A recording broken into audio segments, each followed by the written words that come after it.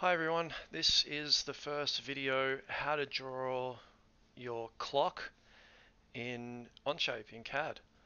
So we're just going to create a new document and we'll call this one clock. I'm going to call it version 1, just make it a little bit different.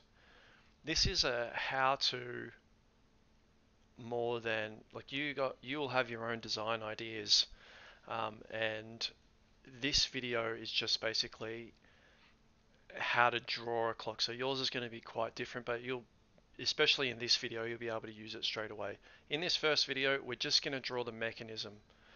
Okay, so we want to look down from the top, I think is the best way, and put a sketch on the top plane. I'm going to press P on my keyboard to get rid of the planes. Grab a center point rectangle, just grab and drag. It's 55 by 55.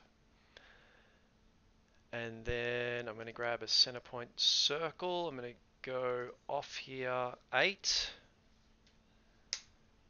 And then I'm going to grab another one. I don't have to grab it, it's already grabbed. And I'm going to go 4. So that's what I should be looking at right now. And then I'm going to come up here, sketch fillet, just click the 4 corners. Click out here, and instead of 5, I just want 3. So this mechanism has to be pretty good because this is the mechanism that makes the clock work, so it needs to fit in. Once we've done that, we'll hit the tick.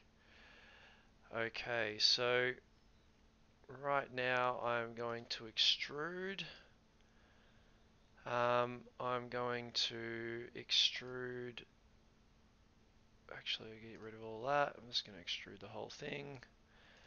So if you just drag a box around the whole thing, it'll all extrude. I'm going to come up 16. Now what I might do is send it back down the other way. So from the top it's actually going down. Might be able to see it a bit better there. That's going down. And it's a new part. Click the tick. Alright, all of the details we're not going to put in. We're just going to put the outside sort of shape in. I want to turn sketch 1 on again. Go back up here to extrude. We want to extrude that. I guess we could just do it that way. We want to add it on. This piece here is 17. The drawing all the sizes is available on Mr. Brown Technology, and we're definitely adding it. And lastly, we're going to extrude this little bit in the middle. Click that. And this is going to come up 24. And it's an add to. And once we take away our sketch, we should be left with something that looks like this. All one part. Rename this to clock mechanism. And I might even rename my part studio to clock mechanism.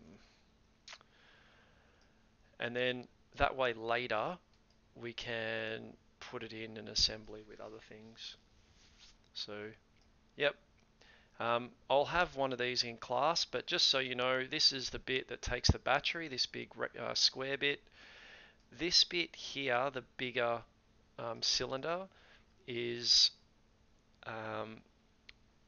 sort of what we screw into, and then this bit up here, this small cylinder, is where all the hands and stuff go. So you can't touch any of that, and you need to leave a couple of mil here. If you have any questions, just let me know. Otherwise, we'll get on to building our clock or drawing our clock in our next video.